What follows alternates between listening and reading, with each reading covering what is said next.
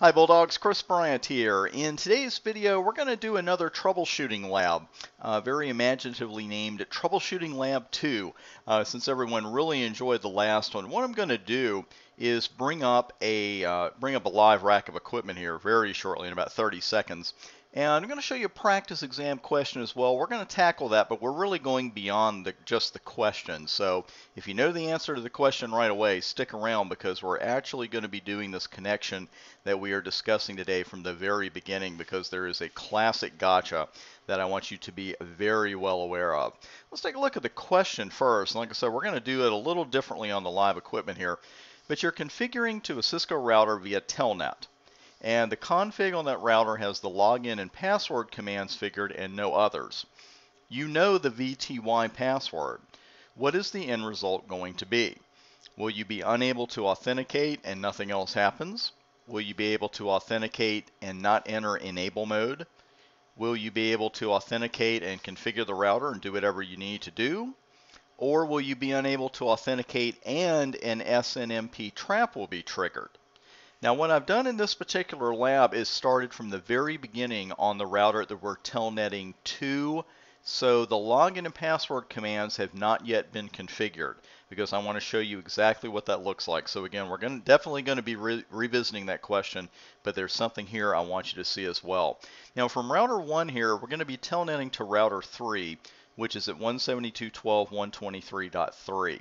And the first thing I always do before I telnet to a device is I always ping it to begin with. And that, of course, is a good thing to do. If you try a telnet of an address and it just hangs, you don't see any messages for a couple of seconds or even up to a minute, then you may just not have connectivity to it. But we know we have connectivity to 172.12.123.3. So by golly, let's go ahead and telnet to it. And we get a message. It's a little confounding, especially the first time you see it, because it confused me the first time I saw it many years ago. When you get the open message, like it sounds like it's good, but then you get this password required but none set. And it doesn't tell you, of course, what password we're referring to. And we've got a couple of enable passwords we could set. We got a line password. We got all kinds of passwords we could set. Well, what this is actually referring to is the VTY line password, the actual telnet password itself. Because it would be a very bad thing if all of our Cisco routers were enabled for telnet by default, and there was one password. I don't think that would go over terribly well in today's world, or frankly in any world. So what we're going to do is go over to router 3. Let me see if I've opened the connection to that one yet. Yep, okay. So we're on router 3. This is the one we're telnetting to, and I do have some configs on here from our previous lab, but the key is down here under line VTY04. I've got login, and that's it. So no password has been set for that. So I'm going to go ahead and set one here. And remember, it's line VTY0 4 if you're on a Cisco router and you want to apply the password to all 5 lines, because that's how many we have. That's another good thing to keep in mind. I tend to put login there anyway. And I am glad that happened. I'll put CCNA in uppercase. Because what I wanted to show you, whenever you enable login and you haven't set the password yet, you're going to get this message. And the first time you see it can really panic you. And I've seen a lot of discussion about it over the years. People saying, oh man, I disabled the login because I used the login command before the password command.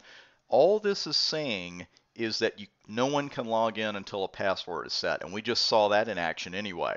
But that's all this message is. You're going to see it 5 times, 1 for each line.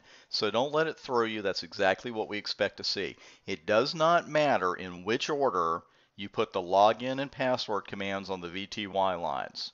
It does not matter. I don't care what you read from some anonymous guy on the internet somewhere who tells you otherwise. It simply does not matter. Now let's go back over to router 1, because this is really where the question came in. And let's go back to the question itself. Which one of these 4 things is going to happen at this point? Because we know the login and password commands are configured on the VTY lines. And see, it's even making sure that we know, the question is making sure we know that that is what the telnet password actually is, the VTY lines. So VTY password, that is. So let's go ahead and try that telnet again and see what happens. And now we are being prompted for a password, which is much different than what was happening last time because no password was set. Now notice that when I entered the password, it did not appear on the screen. You don't get any asterisk, you don't see the cursor move, anything like that. That is a default setting. And now we're in router 3, but we're in user exec, right? And to do anything really, we need to be in enable mode. So when I type enable here, that's what I get. And this did happen to me one morning, early in my, 2 in the morning actually, early on in my career. You know, I set the VTY password to a router that I need to get into to do some maintenance on at 2 a.m., that kind of thing. We've all been there. And, you know, I was so smart, and I was like, yes, I remember to set the VTY password. Well, I forgot about this little bit. So we've got a couple of ways to handle that. And, of course, what I'm going to do is just go ahead and exit out of router 3 and just terminate that Telnet connection. Now, on router 3, we've got to do something about this situation. So the answer to the question here would actually be you'd be able to authenticate but not enter enable mode. And in user exec, you know, there's not much we can do. If we need to configure the router, we got to get into enable mode. You have a couple of different options there. Let's go over to router 3 and take a look. Now, what we could do here is set an enable password or an enable secret. But what we could do instead, if we wanted people to telnet in and automatically be put into enable mode, is put the privilege level 15 command on the VTY lines. So let's go ahead and take a look at that.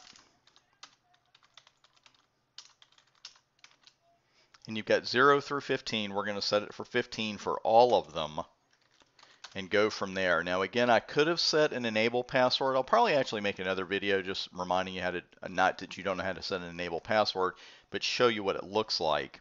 But in this one, let me go back over to router 1, and now we'll try our telnet again. And we're prompted for a password. And notice the huge difference in the prompt. One little character means a world of difference, because earlier I was being put into user exec when I telnetted in, and when I typed enable, you know, I couldn't get into enable mode because we hadn't set an enable password. So instead of setting an enable password, I put privilege level 15 on the VTY lines, and then when I successfully logged in with the VTY password, I was put into enable mode. Can't beat that. It is a good thing to know for your exams. And I'll make another video too and just show you the different password prompts that you're going to get for that other telnet connection if you put the enable passwords on. I appreciate you watching today's video, and let's see, I wanted you to come out and join me on Twitter and on YouTube and on Facebook as well. We're passing 6,000 subscribers on YouTube as I speak. Thanks for watching. I'm Chris Bryant, and thanks for making TBA part of your Cisco certification success story.